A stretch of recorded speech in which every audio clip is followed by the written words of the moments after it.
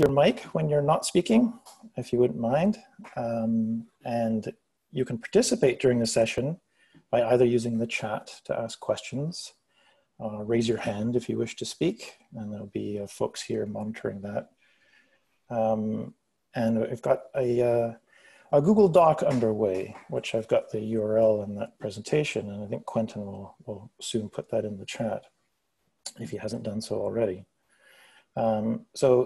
We ask that you be kind in your use of chat and not use it for any nefarious purposes.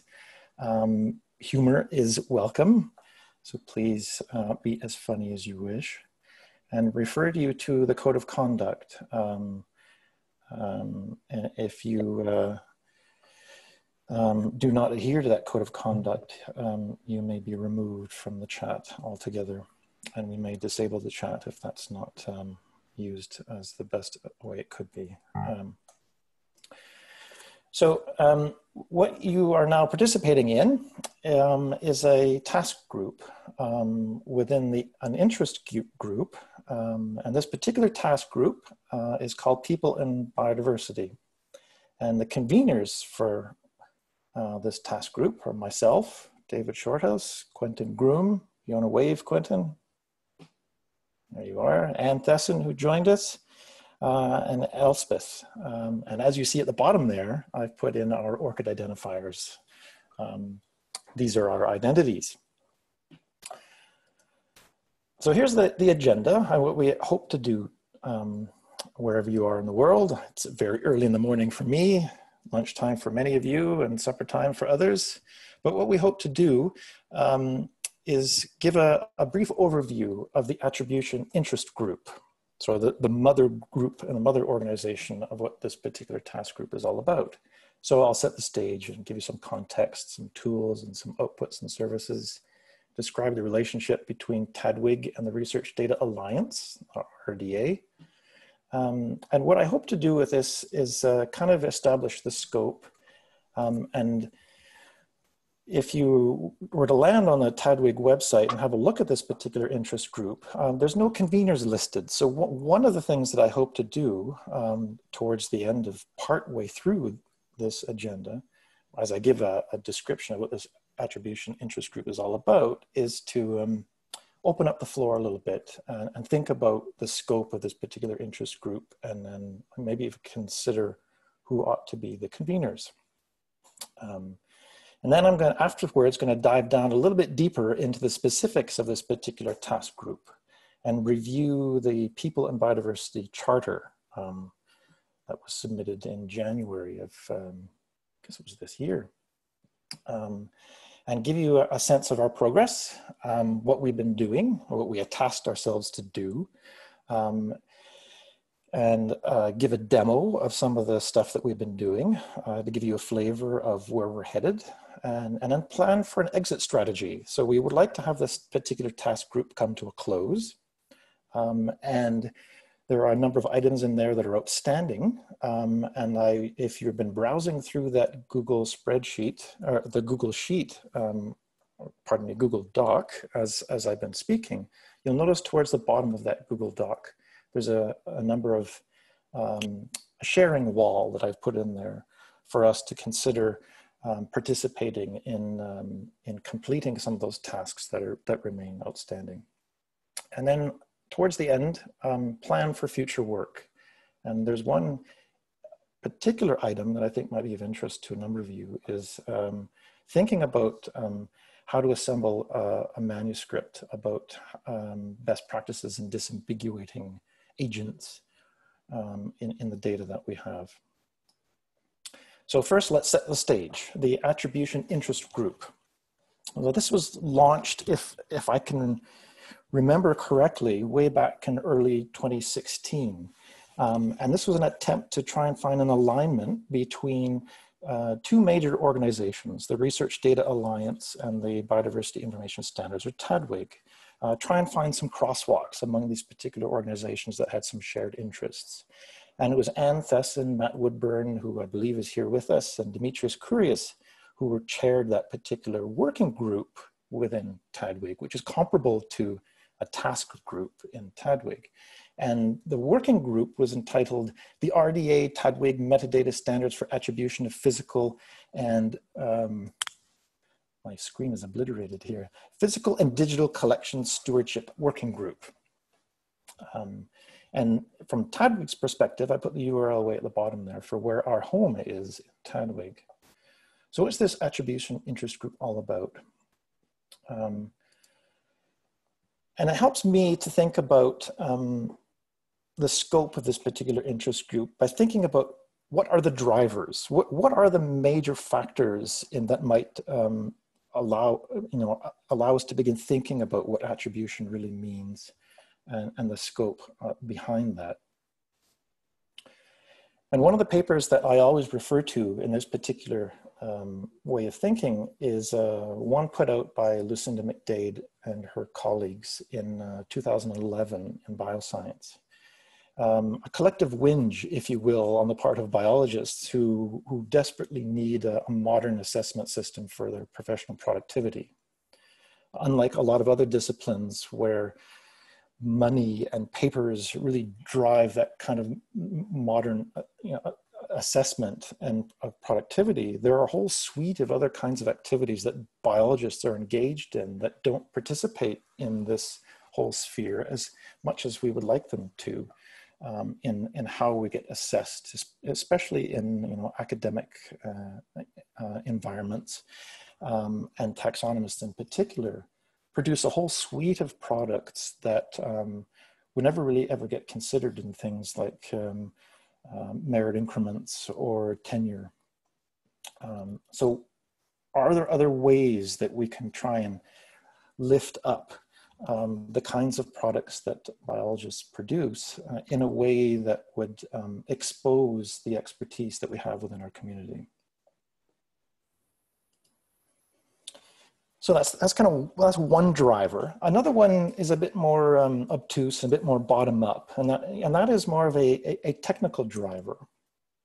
And I put this slide here as a reminder to myself that dealing with personal names in our databases is really, really messy. I mean, we all deal with these name strings for agents, if you will, in one form or another. And it spans all of our disciplines, all our human endeavors. And it is extremely challenging. So one driver is an informatics kind of driver. We're dealing with these messes. We need to find solutions to deal with them in a way that is as universally shareable as we possibly can, as we possibly can make them. And yet another kind of driver is a paper produced by Nikki Nicholson and her colleagues who have done a remarkably interesting job of using name strings for individuals or their representations as collective numbers, for example, in botany, with a particular purpose, and that is to examine how, in this case, herbaria, might be related to one another in the way and the kinds of blends of data that they have. And that diagram that I'm showing here on the right is a signal to those collection managers in herbaria that perhaps there ought to be a bit more effective networking if there had not yet been effective networking among these herbaria, because there are some commonalities in the kinds of signals in their data brought forth when you look at the individuals in the particular data fields, the collectors, and as a way to illustrate that we ought to be knocking on our neighbors' doors a bit more effectively, because there's an opportunity here to share data that might not have been fully appreciated. And in particular with the sharing of duplicate specimens in botany. But the same is true in entomology and other disciplines. And finally, the driver that always sits kind of close and dear to my heart is the notion that we are all human. And what I mean by that is that we all are desperate for ways to tell stories. It's not sufficient in our community to be producing data and sharing it out in the wild without necessarily having the capacity to tell a story and to give some context to what it is that we do. At some point in your life, if you've not done it before, you'll be engaged in writing things like obituaries for your loved ones, your colleagues, and finding ways to celebrate their impacts. And we ought to have the capacity to do these kinds of things with the data that we've got a bit more effectively. We also, as a community, tend to, time and time again, as new initiatives get launched, are desperate for ways to find experts within our community, to showcase our own capabilities and accomplishments, and to find ways to come up with effective ways to award our peers for, for the impact and the work that they've accomplished. And finally, if we are in the business of linking the digital traces to people, we ought to also be very respectful about the potential downstream unintended consequences of doing these sorts of activities. Be very mindful of the ethics behind doing this kind of work, of linking a person to for example, their specimen data or any other kind of digital traces that they might have left behind. And interestingly, on Twitter, just the other day, Melissa Klein asked a question, and her question was, why is it that ORCID, one of the leading organizations that are in the business of assigning identifiers to researchers, why is it that we can't self-assign our gender on ORCID in the same way that we would declare our publications and link them to our ORCID account, our affiliations? Why not these other kinds of corollary information about ourselves? And Melissa had a particular use case, and that is that she wanted to examine gender inequities in academia. And she also had another use case that she mentioned in her tweet stream, and that was she would love the ability to put name tags on folk when they attend conferences, for people to self-declare their pronouns. Why can't we do that via ORCID? And ORCID's response was rather interesting. I said, thanks for reaching out to us, Melissa. We're not in the business of putting information like gender in our accounts. And for more information, go see our trust pages. That's kind of an interesting response. And we ought to be mindful of these kinds of additional bits of information about individuals that may or may not be used for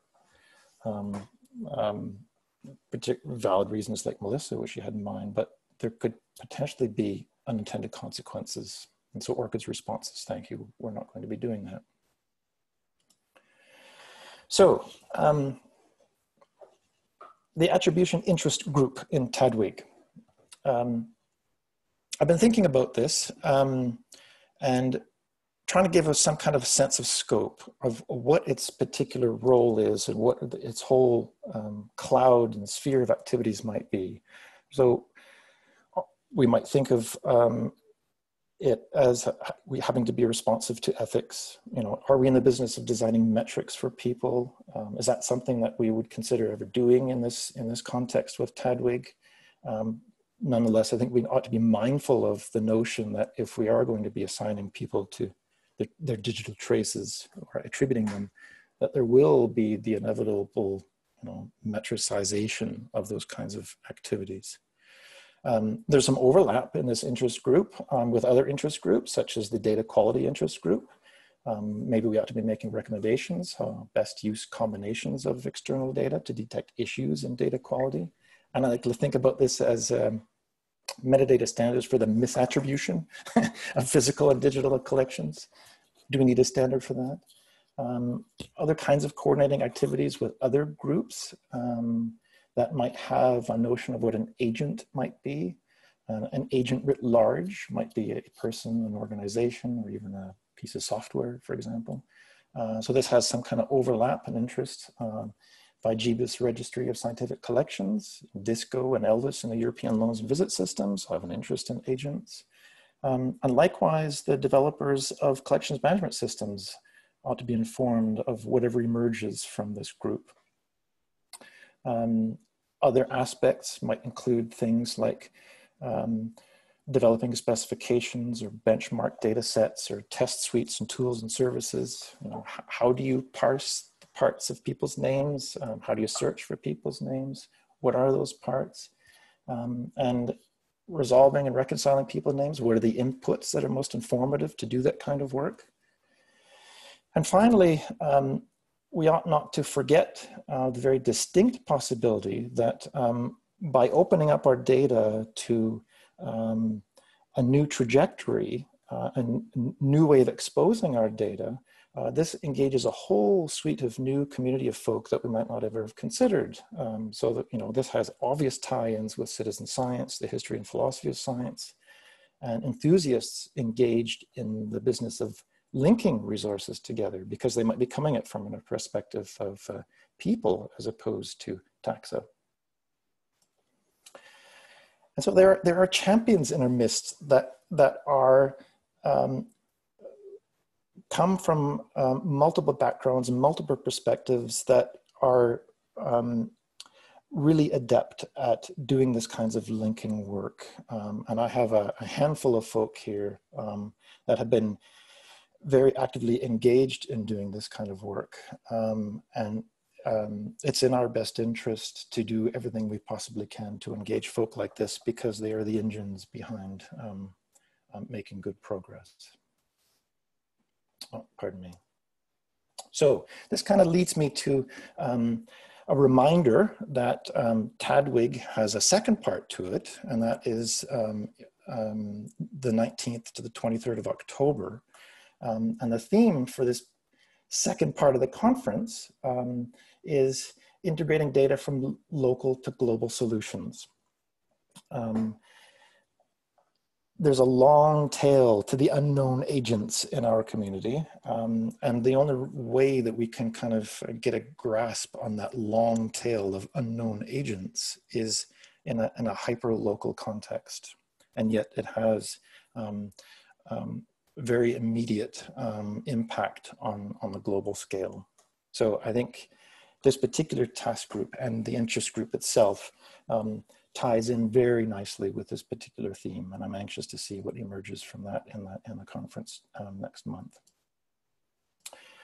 So I'm going to open this up to the floor for about 5-10 minutes or so, and I will allow you to raise your hand, think about this in a collective way before we dive down into the task group. This Attribution Interest Group in TDWG, is it appropriately named and scoped? Should it continue as an interest group? Is there anything missing? And what problems remain unsolved but could be nudged in the way of development of additional standards? Hopefully these questions aren't too meaty. And I'll leave it up to Quentin or others to allow people to speak. So people can put their hands up, or if we don't speak over ourselves, also just speak out. I'm keeping my eye on who's got their hands up. Oh, I see Damiano's got his hand up, actually. He's just waving. You need to unmute yourself, Damiano. It was a test to see. Ah.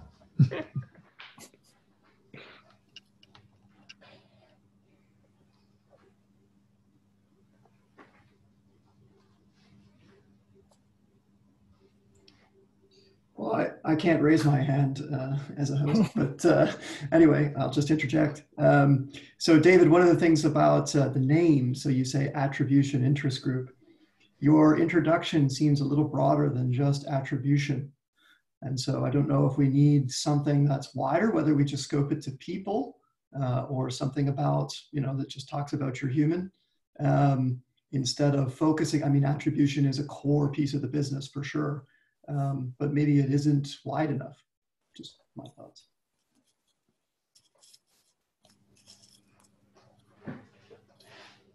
I also think that it could, I mean, if we have enough energy to keep it going as an interest group would be useful. We've already had interest from the collection description task group about how to deal with people within collection descriptions. And at the moment, the task group's really just dealing with the people that on labels, on specimens, and there are many other places people information comes in. And my big interest with people is not really from a very human perspective. It's because I really want to link different kinds of data together across biodiversity, and people happen to be one of the most stable entities in that and have the most stable identifiers. Even with all the problems of person identifiers, it's still more stable than, say, a biological taxonomy, for instance.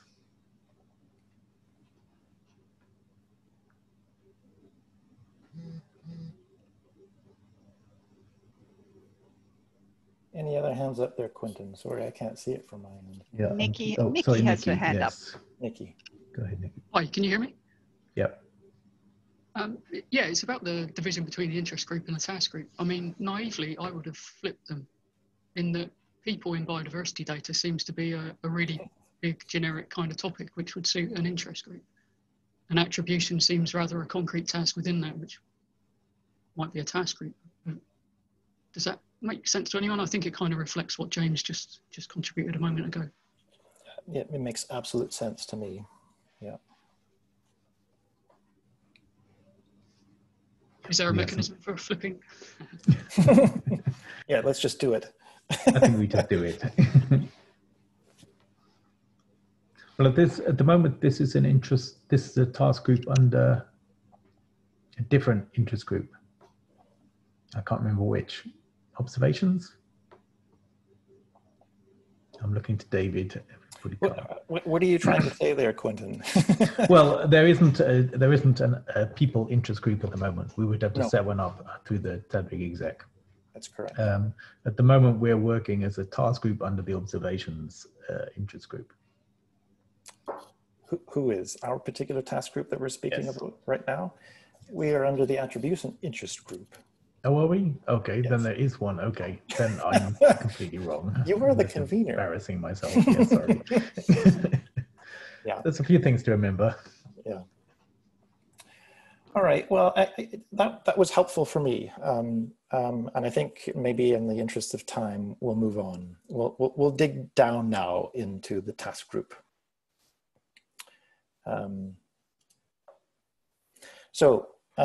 Where this task group emerged, there were a whole number of workshops that led up to this particular one that you see on the screen. But this one is what launched the task group. There was a pre-conference workshop entitled The Authority Management of People Names, and the organizers for that were Quentin, Elspeth, and I couldn't recall whether there were other organizers, and if I've neglected anyone there, then I'm deeply apologetic. This happened before the conference of Biodiversity Next for a full day, and it was exhausting, but we split up into some very effective groups, and we talked about the visualization of people, primarily people, and primarily in collections data. How do you disambiguate people? How do you engage with folk with a dissemination of identifiers for people? And it was very worthwhile. And one of the, here's a whole list of all the participants were there, very nicely attended, and a lovely picture of all the folk that were in attendance. And some of the outcomes for that particular workshop in Biodiversity Next. In my mind, the timing was absolutely perfect because there are many other initiatives throughout the world and many other people to collaborate with that are solving these kinds of problems of dealing with identifiers for people and linking in a very effective way. And it's nice to take advantage of everyone else's thoughts and progress. We made one particular statement and one outcome during that workshop, in that we ought to use identifiers for people, but there's no one size that fits all. And we're not going to be in the business of declaring one better than any other. And that if you tag your data with any of these kinds of identifiers for people, agents, wonderful. And one in particular, Wikidata, we don't as a group tend to think of that as an authoritative source for identifiers, but rather a universal resolver or reconciler, depending on how you might want to use it, of other kinds of identifiers. And for that reason, it's very special. And the other outcome is that we need to engage more people. So that's kind of what we're doing at the moment. And we need a TDWG task group. This is why we're here. So we submitted a charter for a new task group under the Attribution Interest Group, Quentin. And that was submitted in January of this year. And we have 2 homes. One is on the TDWG website proper, and the other one is in GitHub. And we have 12 to-do items, one for every month of the year, I suppose. It's a nice round number. And I have a little note to say that we're almost done, which is the reason why we need to come up with an exit strategy.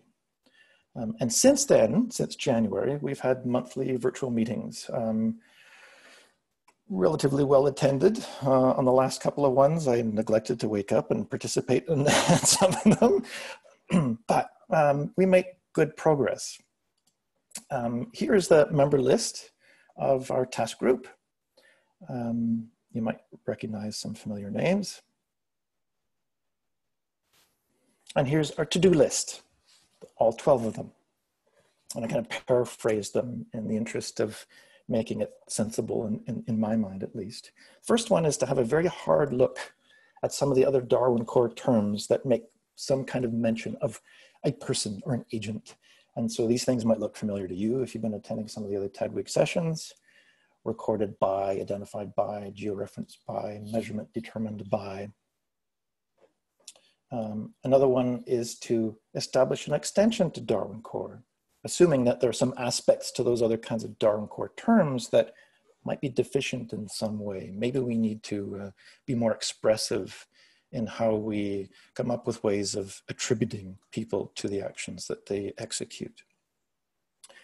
Establish a vocabulary of terms, and we'll anchor those to URIs from an ontology called Vivo. We'll be ambitious, so we'll try and translate some of these definitions in multiple languages. Hopefully we can do some of that today. We would like to reconcile the extension with other extensions that already exist in Darwin Core. That can be quite challenging. I'll get into that in a moment.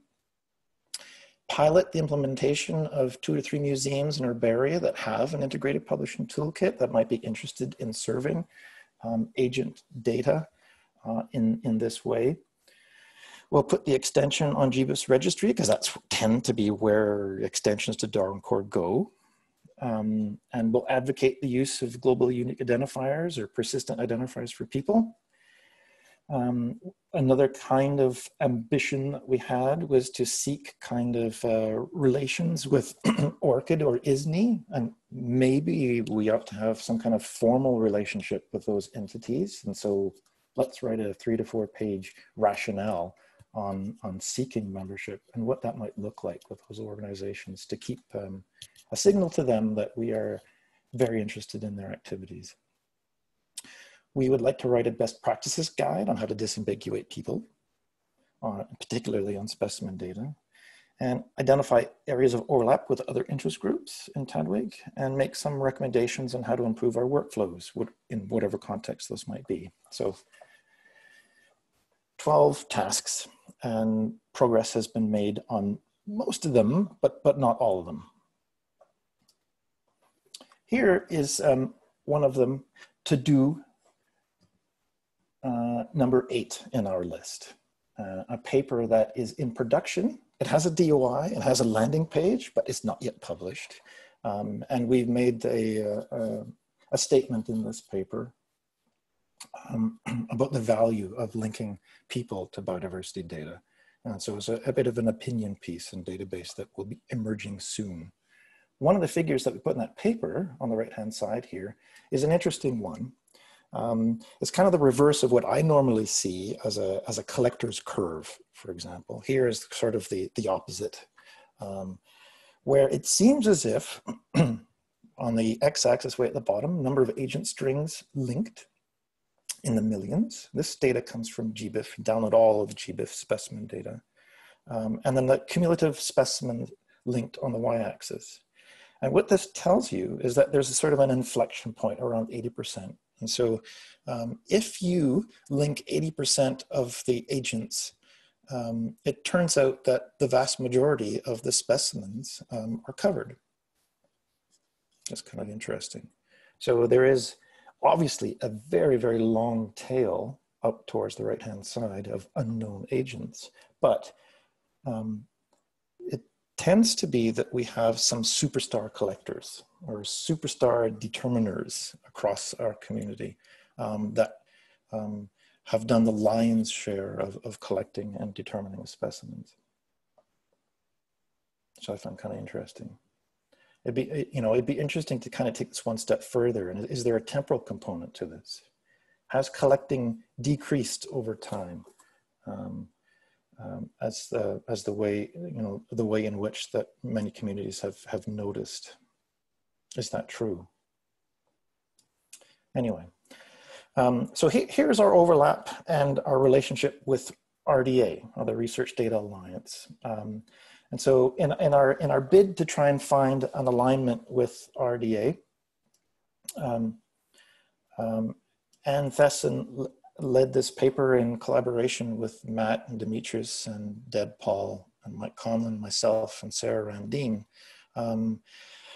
a very basic metadata schema about attributing people to entities in our domain.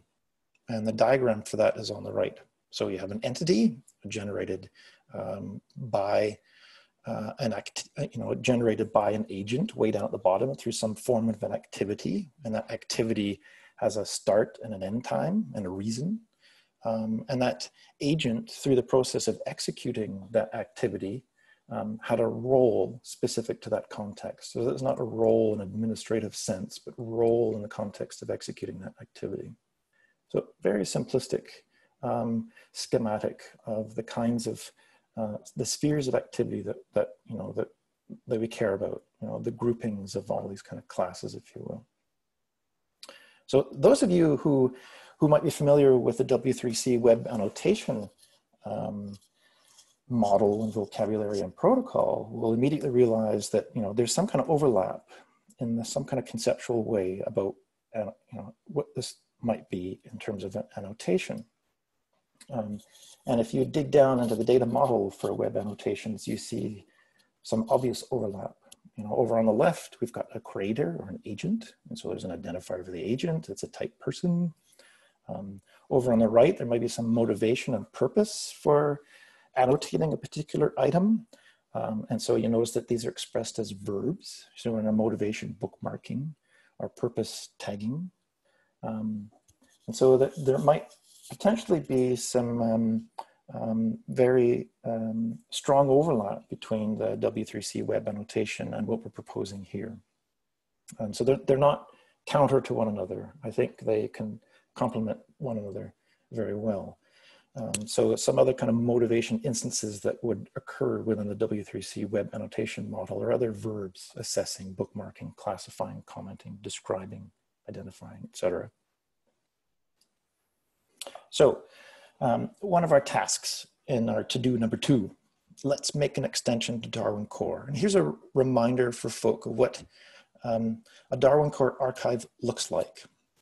In the middle, we've got this core set of terms and some data associated with it. So this is, the Darwin Core terms you'd find smack dab in the middle.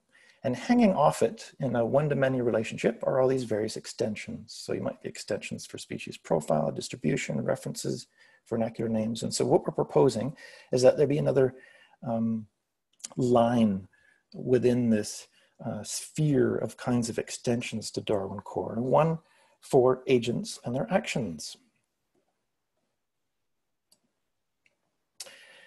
In parallel to what we were thinking of doing in this extension, GBIF have come up with two terms, sort of on the sly. These are not official Darwin Core terms. Well, Darwin Core has not been ratified to accommodate these new terms, but rather they're in the GBIF namespace as a sort of playground for those who do have an IPT, or Integrated Publishing Toolkit, and are publishing their data out into the wild and making it accessible to GBIF and others. Can we do this in a very simplistic way? So, you know, not necessarily dig down deep and have a full-fledged extension, but for those that might be sharing their data in spreadsheets, can we supplement recorded by with a list of identifiers? You know, identifiers in the sense of global unique identifiers like ORCID identifiers or Wikidata entities, as an expression of all those folk that might have been responsible for collecting a specimen or are responsible for that, observing that occurrence. And likewise, the complement for that other term identified by is identified by ID. So the same sort of thing, you know, a string of identifiers separated by pipes if there are multiple identifiers. So in production now, you can make use of these terms if you do publish your data out through the Integrated Publishing Toolkit and GBIF's product. So that doesn't necessarily get in the way of thinking about this in terms of a Darwin Core archive extension, but nonetheless, it's another option. So what might an extension look like? And we've given this a name, the Agent Actions Extension. And in essence, I have in quotations here what this really entails. Who is the agent? What did they do? And when did they do it? And optionally, what was their role in the context of executing that action? And we've organized ourselves in GitHub and come up with some candidate terms for what might exist within this extension and some controlled vocabularies that might hang off some of those terms within that extension. Quentin, if you wouldn't mind sharing that, if you can capture that and share that in the chat, I'll give you a moment to do that. So these are two projects in our GitHub repository. One for the properties, that would be the terms within the extension, and the other for a particular vocabulary that described the actions, and the actions being one of the properties in that extension. And so I'm going to do a demo before I tell you what these terms are, just to give you an idea of what this is like. And I went fishing for some data, and I found some data in the Canadensis IPT. This was some data produced by Corey Sheffield and Kristen Palmier in a paper that they published in Biodiversity Data journal. Gosh, I forget when, but it must have been at least a couple of years ago. And special thanks here to Tim Robertson, who took our draft extension and put it in the GBIF repository of extensions, but only accessible for those IPTs that are in test mode. So let me see if I can end the show here and slip over to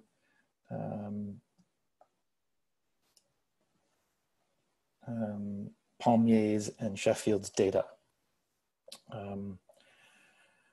Now I've lost my window. Can I get somebody to vocalize that you can actually see the spreadsheet? We can. You can, excellent, good, okay. So here's some very typical data that you can see as you know, you would prepare to put into an IPT. You've got the identifier on the left-hand side, it's a physical object, language, license, et cetera, et cetera. And the terms that we're, you know, that we're most interested in are columns that were recorded by, you know, it's Corey here, he's got his name, co-collected this particular specimen with Darylyn, a whole bunch of those, and here's Kristen Palmier, she collected other specimens. And I keep scrolling to the right, and you can see things like something else that might be, oh, here comes some coordinates, and here's georeferenced by. So Corey has georeferenced some specimens, and likewise, so has Kirsten. And identified by. Corey identified these, and Kirsten identified those. And so, I remind you that there are these terms identified by ID and recorded by ID that are in the GBISS namespace available in production now in your IPT. What we don't have are georeferenced by ID. And, there are other instances where there are people mentioned in Darwin Core terms that, measure by, and I forget exactly what that precise term might be in Darwin Core, but there are other mentions of people. And do we want to have all these other additional terms, georeferenced by ID? Or might we be able to make use of this Darwin Core extension in a bit more subtle but granular way to narrow in on the particular actions that folk undertook in the course of collecting, georeferencing, and identifying? And so this is what I've done here in this other sheet, is I've, in essence, transposed and ripped apart what was inside that core and come up with a way of representing Corey and Kirsten and Darylyn, and split them all out in individual rows. And so what did they do, and what is their identifier, and what were the actions that they undertook within the data set? So here I've got name, Corey, the action collected, and here I've got a term to display order to give an expression of the arrangement of names. You recall that Corey collected with Kirsten, or Corey collected with Darylyn, I believe, and so you need a way to represent that ordering. The ORCID identifier, oh boy. For Corey, it's a person, and the type of that identifier is an ORCID, and it started at a particular time and ended at a particular time. So what might this look like in an IPT? Well, pardon me, let's go over here. Here we go. So here, in a typical IPT instance, you load up your data and you map the columns to the data that you've got. And we've got this lovely extension now called Agent Actions available. And you could do the same thing. And of course, yeah, it times out. I have to log back in again.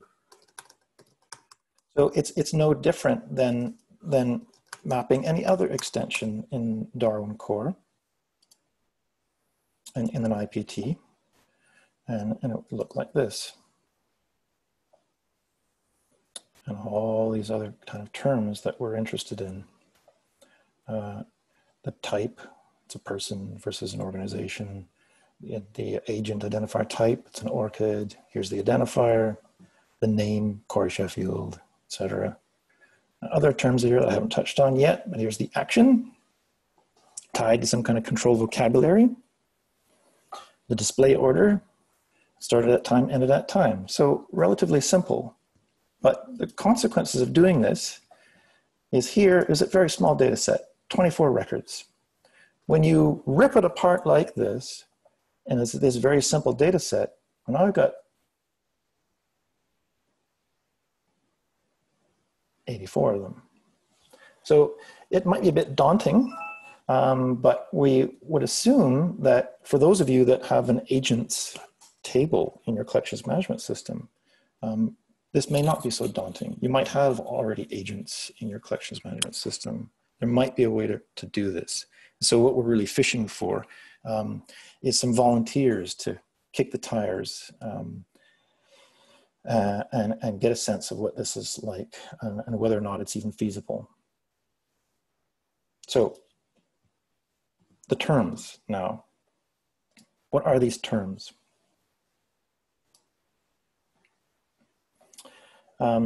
Since January, we've been coming up with discussion points about the pros and cons of particular terms within this extension. The ones in red that I'm showing you here consist of controlled vocabularies. That's why I've given them red. And so these are all the terms: type, agent, identifier, type, identifier, name, verbatim name, additional name, alternate name, the action, the role within the context of executing the action, display order, start at time, end at time. That's it. Relatively simple. We debated for quite some time about, including other kinds of portions of people's names. And we've elected to strike out two, given name and family name, because these are very culturally insensitive. Although they're present in schema.org, and we could have borrowed them, just like as probably what was discussed in the annotation, W3C annotation work, there you also only have name. But we've elected to include a few more here for some reasons that are peculiar to our domain. And so some of these reasons might include items like verbatim name, which may include appellations such as Mrs., Mr., Ms., Reverend, all those kinds of additional qualifiers that might be very important in revealing the identity of individuals, that we certainly could include in name, but oftentimes are not properly expressed in that way. And now the other term down, midway down at the bottom, identification ID, is our attempt to try and make a rather cumbersome link to an existing extension that is already in production in Darwin Core archives for the identification history extension, where too are included individuals in identified by. And so this is our attempt to try and make some kind of cross-linkage, even though that was never explicitly designed for in that star scheme of the Darwin Core archive, to do that in hopefully not too difficult way. And there are only three required terms in this extension: type, name, and action. Interestingly, we've decided that identifier, the ORCID identifier or the Wikidata identifier, is optional. And some concepts for the controlled vocabulary: agent, identifier, type. We've got a few of them here that we are familiar with: ORCID, ISNI, IPNI, Wikidata, VIAF, ROR, the research organization, whatever it stands for, Ringgold, and GRID. And so ROR, Ringgold, and GRID are for organizations, and the others are typically used for people, but may also be used for organizations. So we have this notion of an agent type being a bit more expressive than merely people. And concepts for the property role. And here we're borrowing from the OBO contributor role ontology, trying to get at what is commonly done in botany, and that is a need to express a primary collector or other participants that might have been included in recorded by, that are not the primary collector, but were in the party. And the action, and this is the one I think is most interesting. Here's the controlled vocabulary for the action property. And we intend to borrow from Vivo, another ontology for expressing these kinds of things. And we've come up with a handful of them: verified, transcribed, prepared, measured, georeferenced, identified, observed, and collected. Some of these overlap, as you can see, with the existing terms in Darwin Core: georeferenced, identified, and maybe observed and collected. So what are we going to do? It's now midway through, and my intention and hope is that we have a look at this Google Doc that should be within the chat. And Quentin, if you wouldn't mind including that again, to come up with some better definitions for some of these terms that we've proposed. And the one that I'm most interested in is the actions definitions. They are, for the most part, tautological and nonsensical, and they really need to be tied and tied down to something that is in English, and preferably also in other languages. So if you're coming from other places in the world, I would dearly love you to do your best at attempting to come up with some of these definitions in your language or other in languages that you know, such that we can be as inclusive as we possibly can in going forward. And also towards the bottom half of the Google Doc is a sharing wall. This is kind of my attempt to engage folk who might have expertise in particular areas and would be putting that on offer, or those that might have challenges with particular aspects of dealing with agents in their sphere of interests that are desperate for some help. If I can flip over to that Google Doc myself and show you what I mean. Let's kind of zoom in a little bit so that we can see the text on my screen here. Thank you very much, folk, for putting your name at the list of attendees. This is wonderful. Here, towards the bottom of that page, we've got agent actions extensions to Darwin Core. Here are the properties, and I put links to our GitHub issues where you can have a sense of what some of the discussion points have been. In bright green here, if you notice that there's some ambiguity or uncertainty, or maybe you have some other term that you would desperately like to see within these core sets of terms, please add them in here. And the control vocabularies. We've got some list of things that we knew about. If you think of other agent identifier types, I'll start throwing them in there. And here's the ones that I'm interested in here, as trying to nail down some of these definitions, is the definitions for the particular actions that we care about. And think about these in sort of the potential downstream usages of these actions. You know, while doing this, think of, is there a need for these things? Have we missed some?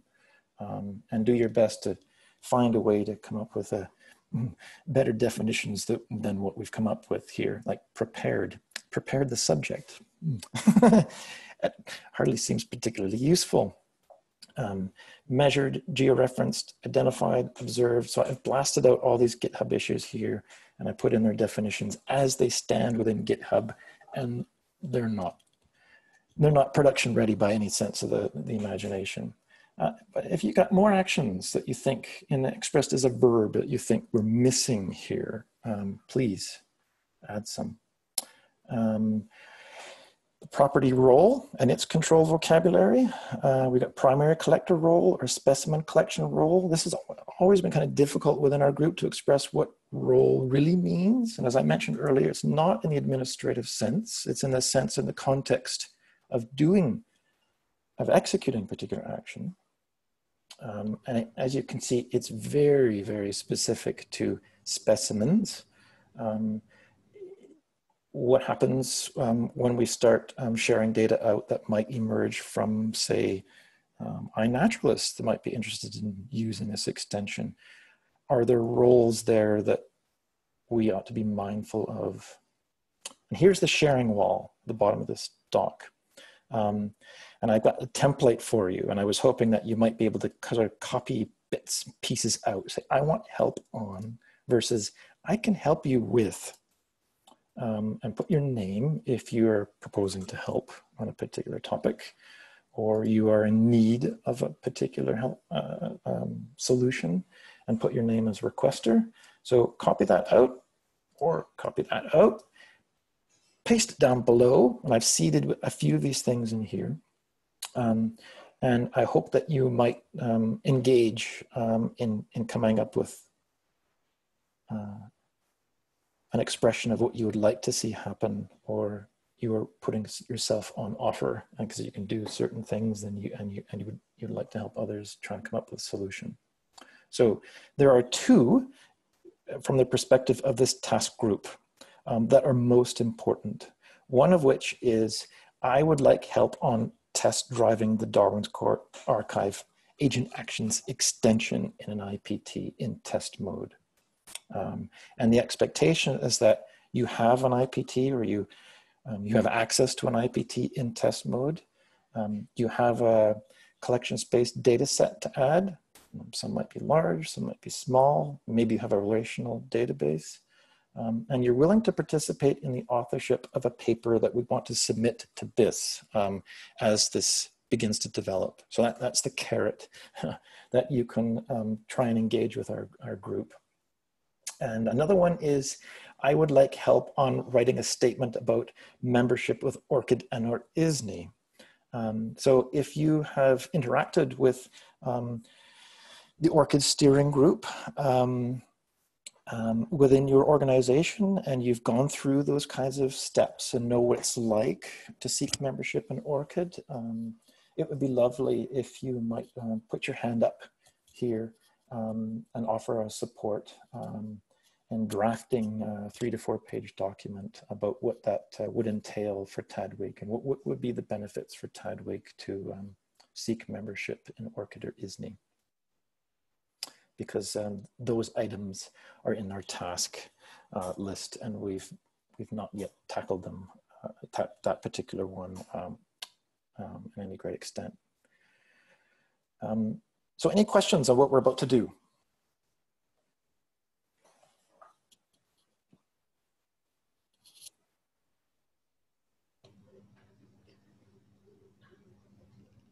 I don't see any hands up. I wondered if you briefly mentioned iNaturalist, and I just wondered if you could point out to people where they can put their ORCID into iNaturalist, because maybe some people haven't discovered that, and it's fairly recent. Yes, I know that you can. I've not gone through the motions of having done that with my own iNaturalist account. I could show people where to do it just briefly. I mean, I'm distracting from what we're supposed to be doing, I know, but why don't I stop sharing? And if you want to do that, it won't take me very long. Free reign. If I can figure out which screen I need to share. So you can see my screen, I guess.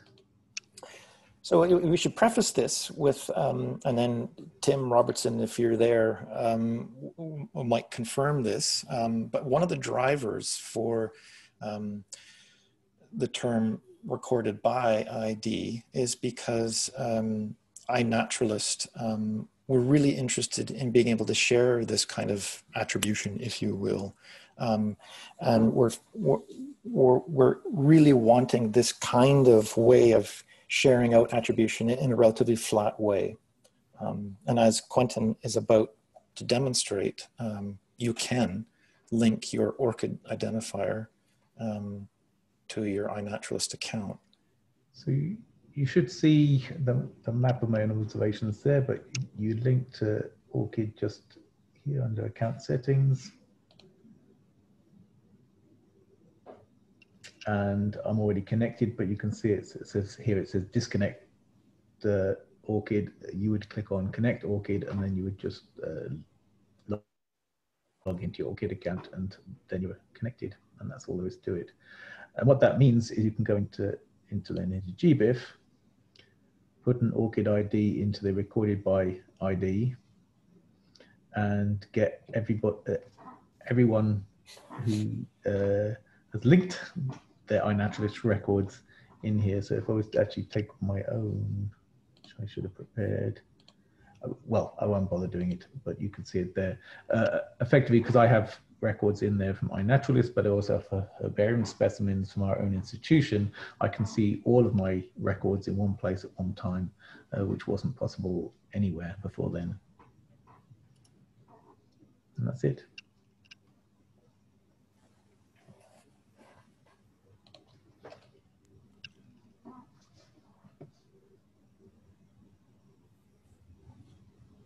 It's good. I'm seeing some activity in the Google Doc already. This is reassuring.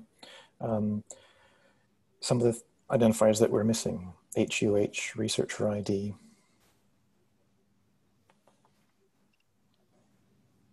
So I would just like to make a statement, if I could, David. Okay. So no one has to do anything about this right now, but I do want to make sure everyone is aware that in addition to this data model, we're also working on a larger data model that maps across different ways to reify this sort of attribution information in such a way that you can automatically make JSON or whatever your favorite representation is. And so the purpose of this is to be able to say that we'll be able to map across different databases that maybe model their data a little differently or use different vocabularies, especially in the context of trying to join data from different disciplines. For example, if we wanted to try to join biodiversity collections with archaeological collections or with other humanities type collections. And you don't have to worry about doing this right now.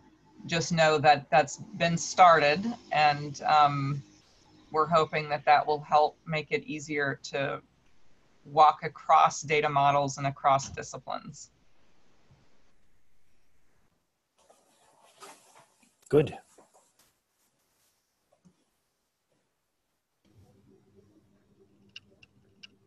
So Tim Robinson and Nikki Nicholson have been pointing out about the fact that iNaturalist doesn't yet use identified by, or identified by ID, sorry. And Tim has put a useful link in there to some of the discussions that have gone out around that whole concept. And I haven't read through it, but we will. It's useful that that's been discussed on the iNaturalist forum. So if I can summarize, and I'm probably going to mess it up royally, is that what tends to happen on iNaturalist is that with this notion of research grade data that would flow out to GBIF, there is a determiner or an identifier, if you will, but then there's a whole suite of folk that might be giving their, in essence, thumbs up. Yeah, that's correct, that's good. What do you do about all those folk that have just been given a thumbs up to say, yes, that determination is correct? Do you blast all those out and send them in as identified by, or merely the individual that came up with that initial determination that then was subsequently verified? There are pros and cons of doing either one of those approaches. And I think if I can stick my neck out, is that there is an opportunity when this agent action extension, if iNaturalist were interested in making use of an extension and not want, just flat data, an opportunity to do that, because it's really no different than what tends to happen in the rest of our specimen-based data. That mean an individual that would have identified something and a whole suite of other people that would have confirmed that determination. And we ought to have an opportunity to express that within this extension when we have identified versus verified. Tim is trying to get in here. Yeah. David, I put a link to the iNat forum in the chat here. Yeah. And the closing comment from the iNat technical staff is that as your agent's extension gains traction, they will look and consider using it for the purposes that you envisage. Good. So they're open to the idea of using this. Well, while I have the mic, could I just make 2 points? The recorded by ID and identified by ID were originally submitted as proposed terms in Darwin Core, and they sat there for a number of years. I think that was me. No, it was me. I believe that was me, yeah, like about 5 years ago. Yeah. Okay, I submitted them as well. The reason that they sat there is because Darwin Core is in this phase of clarifying when we should have ID fields in the Darwin Core namespace and when we should use the IRI namespace. And so that one's going around. What we have decided to do to satisfy the immediate needs, which did come from my naturalist, is we've created those two terms in a GBIF namespace. Now, I would imagine in the future they will move into a better home than the current GBIF namespace. So that's the first point. The second point is just to confirm to people that when the agent action extension does become in widespread use, GBIF will implement it, and that would mean that we would understand it, we would index the data, and we'll look to provide that in data downloads as well, which would help give motivation for why someone should actually map the data. Excellent. I think it was maybe Melissa who made the point that also machines can do things, and that we need to consider those in terms of the actions, because maybe machines can do things that people aren't going to be doing. Yes, you know, one way of also thinking about that is, do we want to give attribution to machines? But nonetheless, I think it is wise to differentiate the type of agent. It's not just credit; it's about provenance, and so I think you do have to give the provenance to the machine in some cases. Yeah. Where I'm unclear is when you do give declare software, I suppose, as an agent type, assuming it would be accommodated with this extension. What do you give the identifier for that software? Well, David, we kind of went around this merry-go-round a couple times in the context of RDA, which I'm sure you remember. And I think there were a couple of things that stood out. And one is that the machines are about provenance and we're working on attribution. So those are two different things. So it's a little bit out of scope. And the other was that we've got enough to do trying to get attribution to the people who actually need and care about attribution, whereas machines aren't trying to get promotions. So the consensus was, we'll focus on this area, on attributing people first, and then we'll maybe worry about provenance of software later. But that consensus may have changed since then.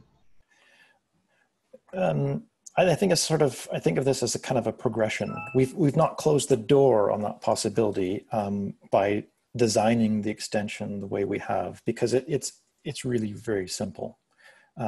We have an opportunity to express an agent as a machine, and we've not closed that door. And I think when and if that need arises, we'd certainly be able to accommodate that. But you're right. I mean, the motivation for this extension is not machines, but if there is a need to track that provenance, we could do so with this extension without, hopefully, too much additional thought. Well, David, one use case there that I see is identification by picture, right? So we're getting better at this, especially with animals. And so, yes, the machine's algorithms are making an identification, but those algorithms were generated by people. And so you probably do want to attribute a piece of software that was developed by someone with the intent of identifying things, so that that person's software gets credit, and that person then gets credit for an amazing algorithm that identifies X taxa. Yep. Yeah, and you know, now that James is saying that, it's dawning on me that when we do these sorts of things in the other disciplines and projects that I work in, we don't necessarily attribute a piece of software, but we do tag the data as being machine generated or something. It's part of a quality tag or an evidence code or something of that nature. I don't want to go down a rabbit hole here, but that's something else to think about, I suppose.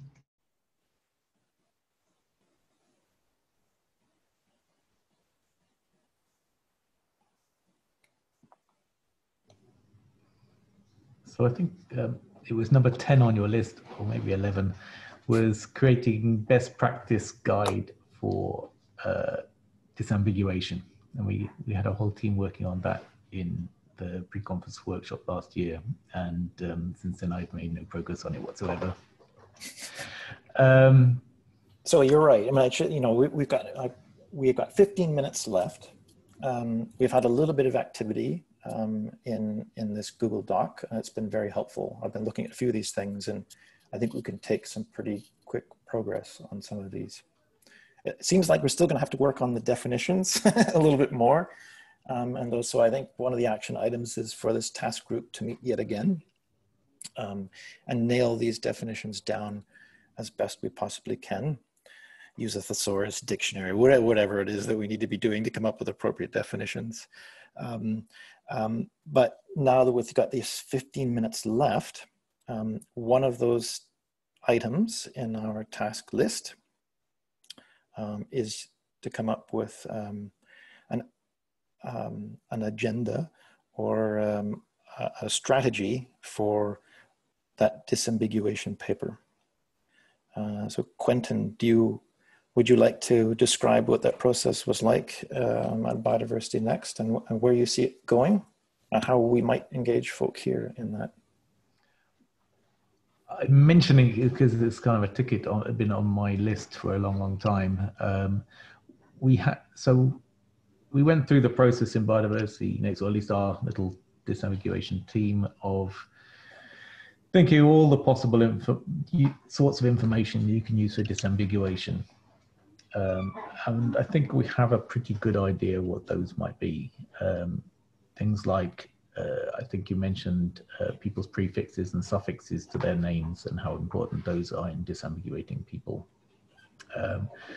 Issues about dates of birth, dates of death, and other important event dates, and how we can link those to the specimens. But there's lots and lots of other sorts of information. I think the difficult leap we've got now is how we can make those into best practices. And when we're linking specimen data, particularly things like collectors, to identifiers, if we make a mistake, that's quite bad. And it can have knock-on effects, especially if we want to use machines for linking things together, to making mistakes in the future, because one mistake may reinforce further mistakes later on. So we need a high level of confidence that we're linking it to a person or a name string to the correct identifier, and that hopefully that identifier only refers to one person and not multiple people. So I'm saying all of this because I'm interested to know who out there in the group here today are interested in that kind of thing. I know there are a number of people out there that do that kind of linking and so understand some of the issues involved, who might want to work on this best practice guide effectively. And while you were speaking, a sort of a tangential kind of statement made is that this business of linking from one entity to an agent, that in and of itself deserves some form of attribution, in the sense that when you think of, you know, the digital specimen or the extended specimen as like all these potential links out to external resources that kind of express the breadth of knowledge that might be associated with that digital specimen or that digital object, you really need some form of a rationale or some kind of anchor of a statement to say why that link was made. And maybe this is where you would draw upon the annotations work with W3C and say, who made that link? What was the rationale and the reason for making that link? So that there's a piece of evidence that would give some verifiability, not merely that this thing is linked to something else, but you're not going to have to do it over and over again and verify that that link is correct.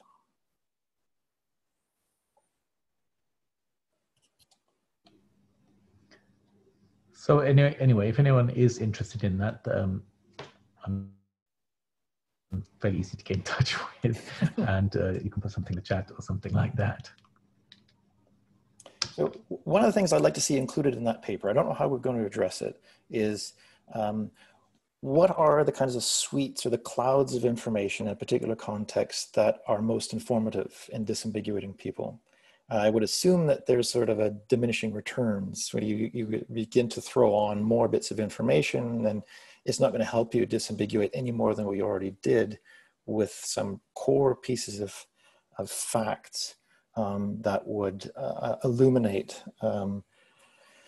and tie a particular agent string to an identity, more so than any other kind of associated information. And the kinds of things I'm thinking of for co-collectors.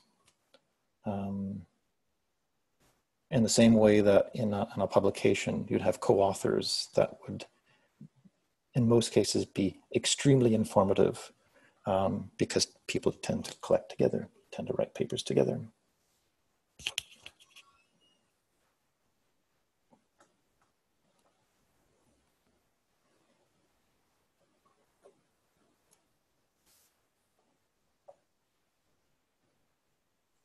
I put a little bit of this in the chat, but I really think that the provenance model sitting behind and the annotation standard could help us with this, would help us resolve potential bad matching.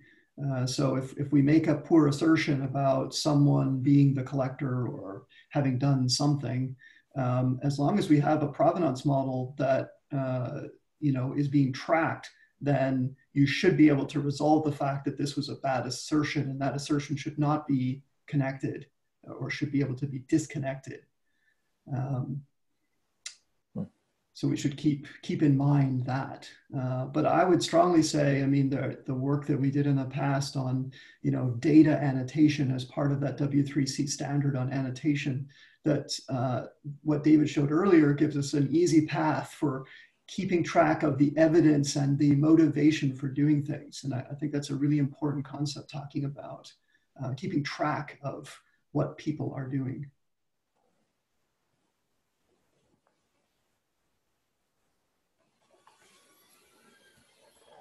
One of the items on my wish list as a requester was that I often see all kinds of, speaking of annotations, little tidbits of tokens that are included along with people's names, and they have some kind of meaning.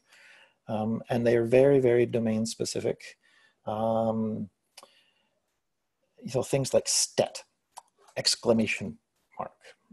And there are other sort of comparable things, that tend to be in botany, other comparable things that are in entomology, all those kinds of little tokens and little bits of text that get included in recorded by or identified by time and time again. They have some kind of obvious meaning. I've come across a paper that I think it was Sabina shared with me, written in German. And it was very specific to botany, but it would be lovely to have some kind of compendium of these things, and they would certainly inform a standard of some sort that somehow.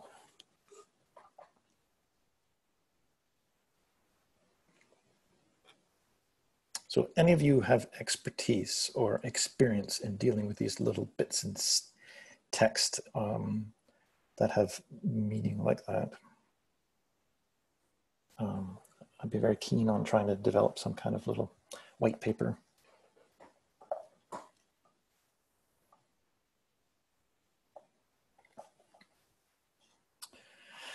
So we've got 8 minutes.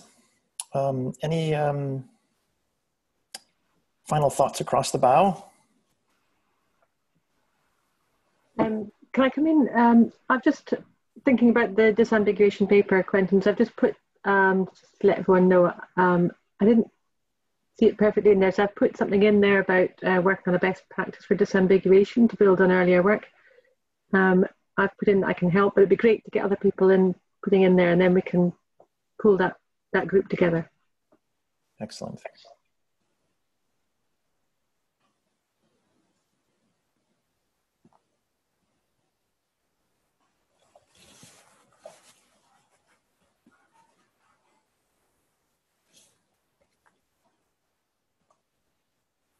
In the course of building my pet project, Bionomia, which I've obsessed over far too much,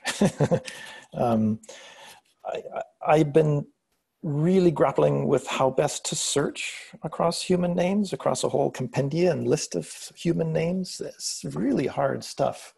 And I think I've got it 80% of the way there, but this final 20% that is really kind of makes your life difficult. And you wouldn't expect this to be hard, but it is. There's a technical aspect to it that is really draining. So I'd be pleased to share that with other folk that might be in the business of developing things like portals or aggregators that have contemplated doing this and might I'd be anxious to share some kind of what I've learned along the way. And I'd be anxious to kind of receive some feedback on whether or not it's appropriate. So I can help with building a search index for human names.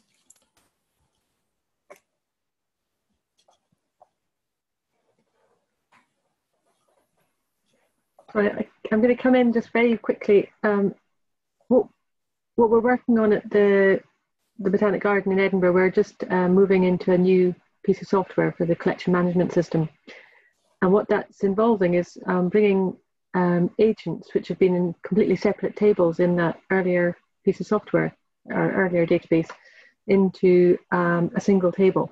So what we're essentially doing is bringing agents from collectors, from staff, from donors, from, I mean, all over the place. They're all in different tables currently, so we're bringing them all together. And so this is yeah, for us, it's hugely relevant. And essentially what we're going to have to do is a huge deduplication process as well. And that whole disambiguation of bringing all these different agents together into a single table. So it would also be interesting if other people have been having this experience as well, in a similar kind of very practical way as well. Be good to hear. I think all of us in one way, shape, or form have a dirty bucket of agents that is often extremely difficult to disentangle. And I think, you know, it would have clear utility across our whole domain.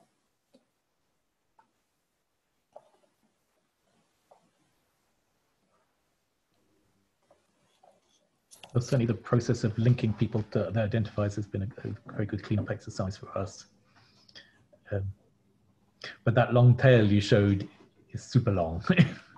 and some of them are just non-existent people, and some of them are multiple people, and you just don't know what's in there till you actually go and figure it out.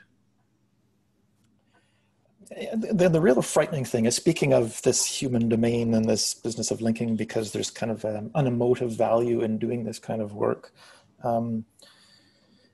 We have a very rapidly aging group of taxonomists, and those are the folk that know who are in that long tail.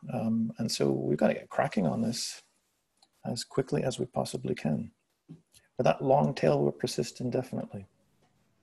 And really encourage them to get ORCID IDs, because Wikidata isn't ideal for a number of reasons.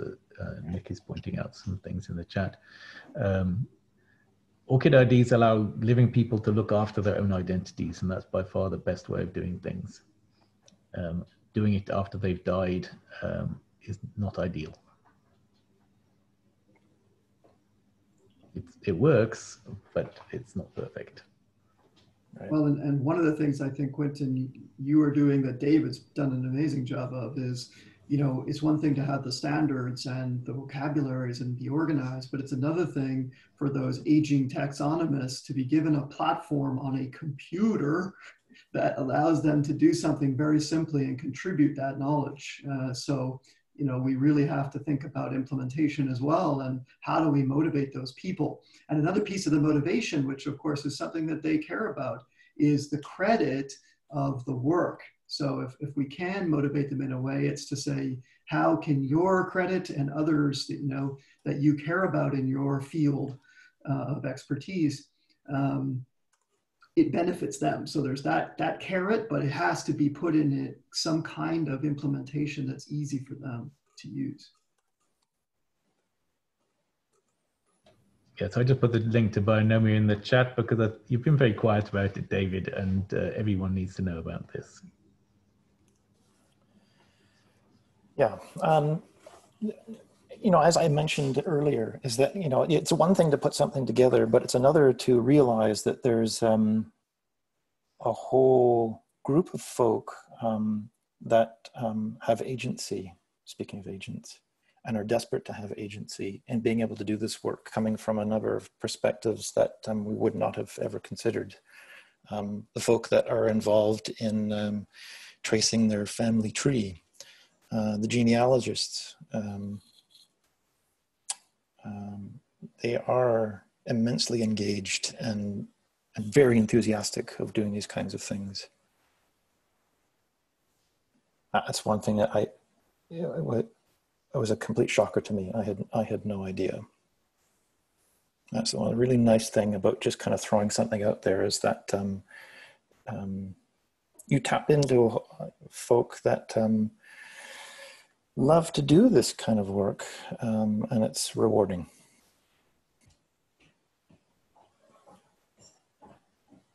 Well, David, one of the things you and I had mused and looked at some of the software in the genealogy world, and of course we saw, I think, a couple of examples where this was being done in science is, you know, the genealogy of the people, who trained who's connected to what, based on the people, not even necessarily their institutions, but who touched who. And that might be a really fun way to engage people. There's already some pretty robust software out there. So it's another angle to get people to sort of give us a history and to know who some of these people are and what their connections are. Yeah, that one's called the academic family tree. So Google that, and it's kind of fascinating. You know, we can do the same thing with specimens if we're really creative about it. You know, so-and-so collected with so-and-so, someone else identified those specimens. Who did that person then identify specimens with, et cetera, all along the chain. And so you get how many degrees of separation are you from Darwin?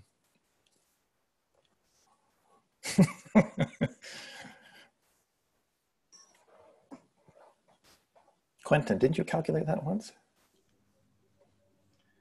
Wasn't very far, but I can't remember. Anyway, so we are now at 7:30 in my time locally.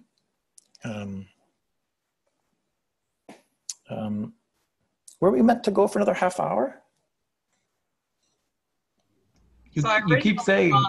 I originally thought we were just an hour and a half, but now that I look at the schedule, it's 2 hours. But I think we've only really planned for an hour and a half's worth of. Yeah, and there's the vocabularies group is directly after this one, so we do have to finish a little bit early just to get a bit of time for them to get themselves together. Yeah, my apologies. I think I misread the schedule, and I was assuming it was an hour and a half. I don't think we really had 2 hours worth of work. So I think it's perfectly fine.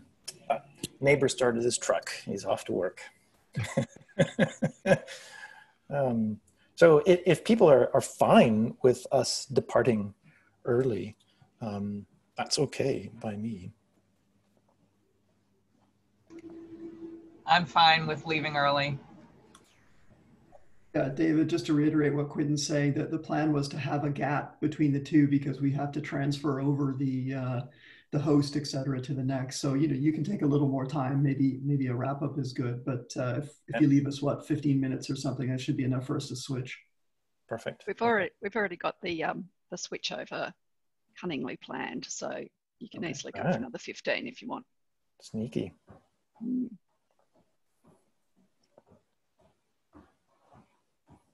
Why don't you give us a live demo of how people use Bionoma Tracker? How people use it? Oh gosh. Hello. I'll show you how. Hello, may I interrupt you? Yeah, please. Hello. Sorry, I wanted to explain to more explanation about the connecting research and connecting research and the researchers about this web. Anyone who can a little bit explain for me?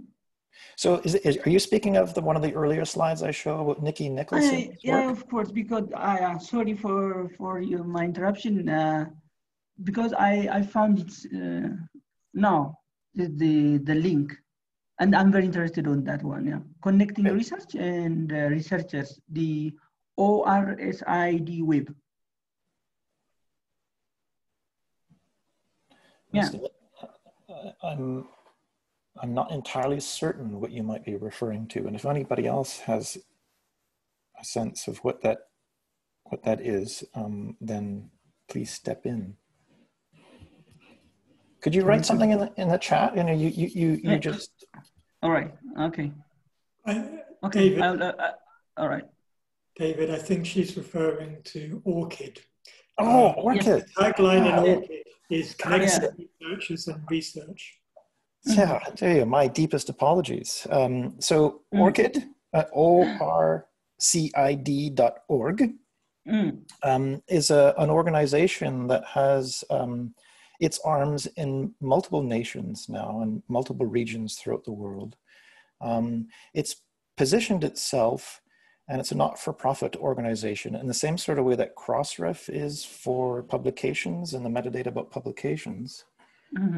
ORCID, and an ORCID ID for a person, attempts to give you, in essence, a handle for individuals that is often now used in the process of submitting grant applications. Oftentimes funding agencies will ask you, what's your ORCID identifier? Publications and journals now oftentimes require it of both reviewers and authors. And so it's become relatively well networked and integrated in a number of research spheres, if you will. And it's HTTP, I'll put it in the chat there if no one has yet. It's already posted. Yeah. Already posted, there you go. Thank you. Anybody else want to say something about ORCID? I mean, that's just kind of what I know of it. But the one reason why I like it as a developer is that it has, in addition to just, you know, assigning an identifier to an individual, it also has opened up its doors in a programmatic sense where you can log in the same sort of way that you oftentimes come across log in via Google or log in via Twitter, and so you can use your identity in that sense, in the same sort of way with ORCID. And so you can authenticate in various web resources using your ORCID ID. Okay, that's clear. Thank you. One thing I always say about ORCID is you can make an ORCID and you can remain completely anonymous.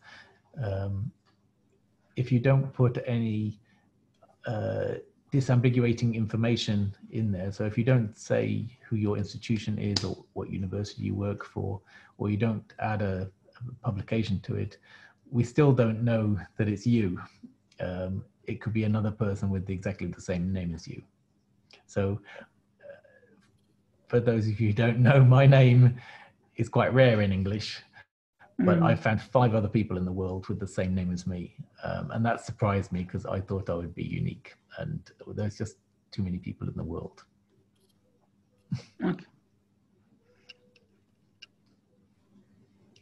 But I think we don't all have to manage our ORCID IDs perfectly and add all our publications to them, but they make it very simple for us, and you don't need to add them in manually. You can import them now from Crossref and things like that. So it's quite easy to do.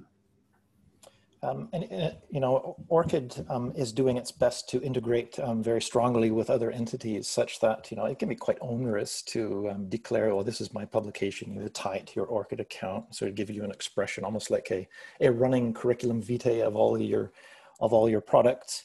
But because ORCID is integrating very strongly with a number of publishers, well, that just automatically appears in your ORCID account when you use your ORCID ID to submit a manuscript, for example, which is nice. And the same also, thing too with David, when you review, so if you do something in the process of any of those, you also see that. Right. Thanks. This is kind of why one of the items on our to-do list included writing a 3 to 4 page, statement about whether or not TDWG should seek some kind of formal membership with ORCID, because maybe within our community there are a number of ways and places where this becomes very, very useful. So even in the authoring of items and submission for BISS, submitting white papers for presentation on TDWG, et cetera, et cetera. All the kinds of activities that we're engaged in TDWG are comparable to what we would expect in any kind of academic environment. So perhaps TDWG as a group, as an entity, should think about membership with ORCID. So that's a good mechanism, David. If you present a 3 to 4 pager, we don't even necessarily need that much, but a rationale, then the executive can take a look at that. That's something that I think we could collaborate on with TDWG. From GBIF, we're also considering ORCID membership. Excellent.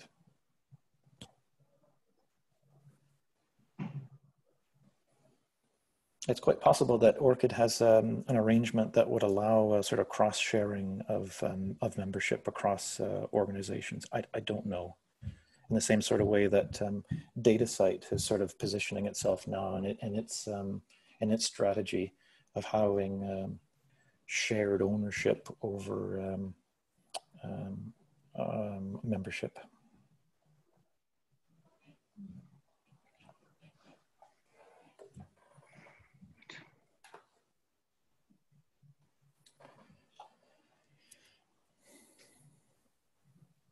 So if we do have 5 minutes, anybody, Tim, you put out the suggestion that I should do a quick demo of what Bionomia is. Does anyone want to see that? How people use it?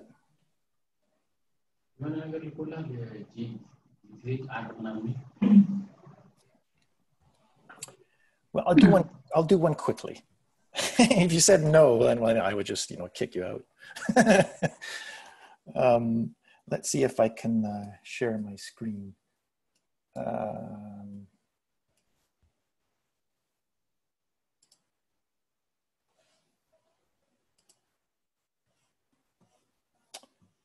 See my screen? Yes. Yeah, okay, good. Got too many tabs. So,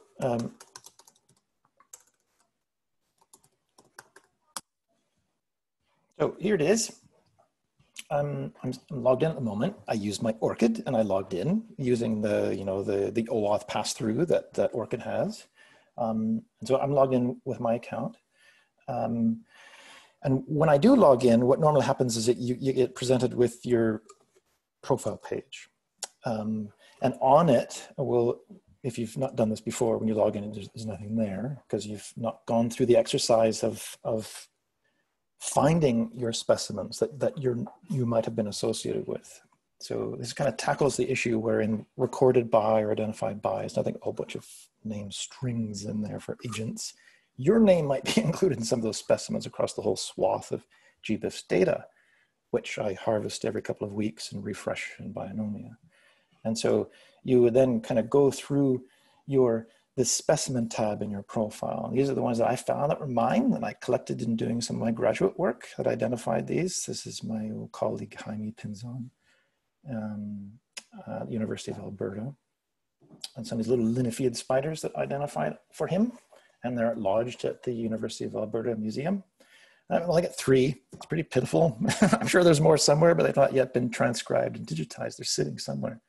But here is where you would have this discovered tab, where there's this whole mess of specimens that might have been yours. I've gone through the exercise of saying that's not mine, that's not mine, that's not mine. But then there's a little tick box here that says, let's make it less exact. So I've got some scoring happening behind the scenes that is looking at the structure of people's names and coming up with a likelihood that some are yours and some are not yours. And sometimes it's a bit slow because here it found 106,000 of them. There's no way in hell I'm going to go through and say, that's not me, that's not me. So this is the importance of scoring some of these things. But here I've got, you know, some Shorthouse JP. I have no idea who that is. Some Noctuids somewhere. JD Shorthouse, that's my dad, et cetera, et cetera. And so in bulk, you can sort of, yeah, I collected that one or identified that one, singly or in bulk up at the top here. And you might think that, well, this is kind of ridiculous. Why would I spend my time doing this? But when you start getting into a groove of going through this, you kind of think about, well, these are memories of the time that you're out in the field doing this. And it is immediately obvious when people start doing this, that they're looking at those records and saying, there's a problem with that one. That is me, but there's some other data in there that is erroneous.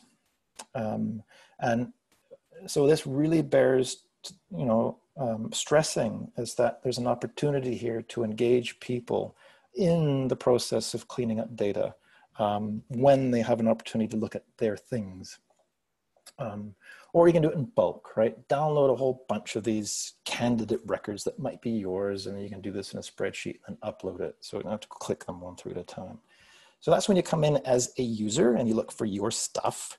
But then there's an opportunity within this to find other people, you know, your graduate supervisor, your students, your long lost relative, somebody you might care about in some way. And so I've also wired it up to Wikidata for the deceased.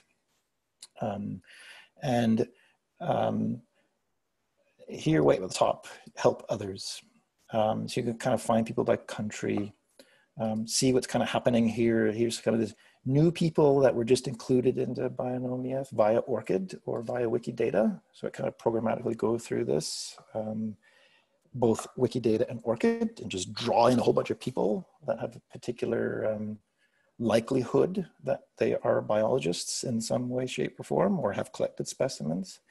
But here I can find somebody like Rich Pyle, who's been participating in a number of our sessions, an ichthyologist out of Bishop's Museum in Hawaii.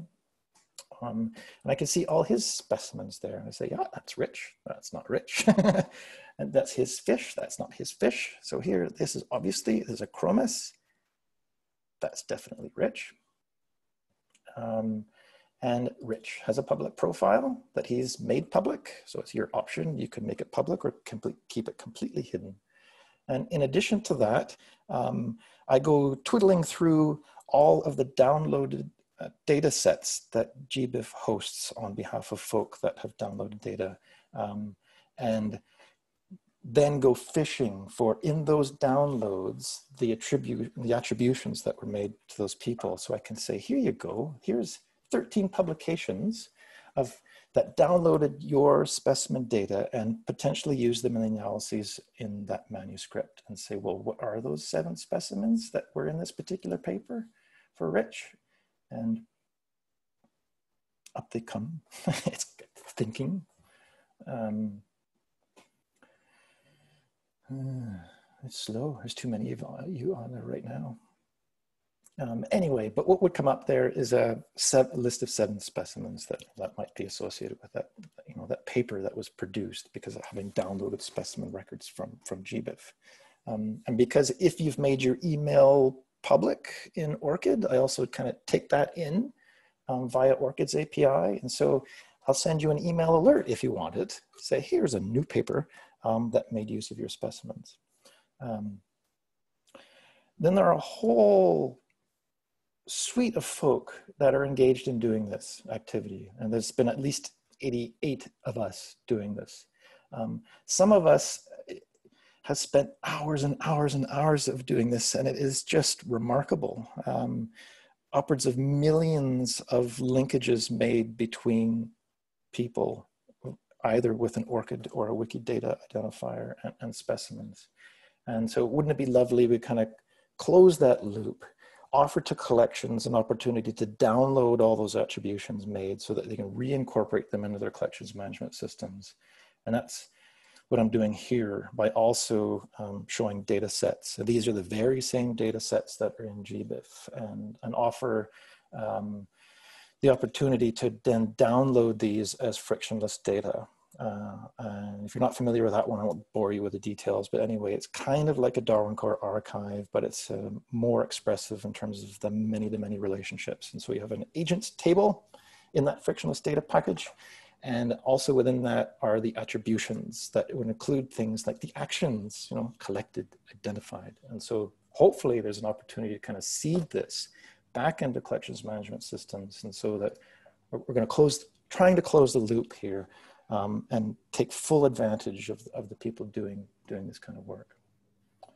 David, we do need to wrap up now. Actually, no, I'm done. That was great. That's it. So I hope that gives you kind of a flavor of what's going on there. Just while you're unsharing, Tim Robertson wanted to say something. I was just going to ask David, I mean, it's fabulous what you're doing. And I'd just like to repeat what I said on the chat. Your community of users have already linked 2.5% of the specimens available through GBIF in your pet project. I mean, that's remarkable. So well done. Do you see a role for GBIF to help mediate the outputs to the publishers? Could we help you? Yes, absolutely. I don't know what form that should take, but I'm desperate to find a way to get these going right back into the collections management systems, wherever the data are coming from, to facilitate this whole, because in essence, what's happening there is reconciling those entries. And so Elspeth, as you're grappling with all these agents, you know, there's an opportunity to use what's coming out of here and help clean. That's my absolutely. Yeah. Anyway. So I hope everyone enjoyed that session. And you've had an opportunity to think about the process of what it's like about making an extension to Darwin Core, the kinds of things that we've been thinking about. We have an appreciation for our 12 tasks in our task group and the things that we need to do yet. So I'm hopeful that maybe by the end of this year, early next year, we can have an agents actions extension in production, not just test mode. But we'll have to kind of dig through some of those comments in that Google Doc and translate them and push them into our GitHub repository and kind of tidy that up. But I'm very pleased that you've had an opportunity to attend this task group. Hopefully you can then think about other tasks that might fit within the interest group and consider participating in launching a new task group. So, thanks. Hey, thank you, David. Cheers. Great. Thank you. Bye.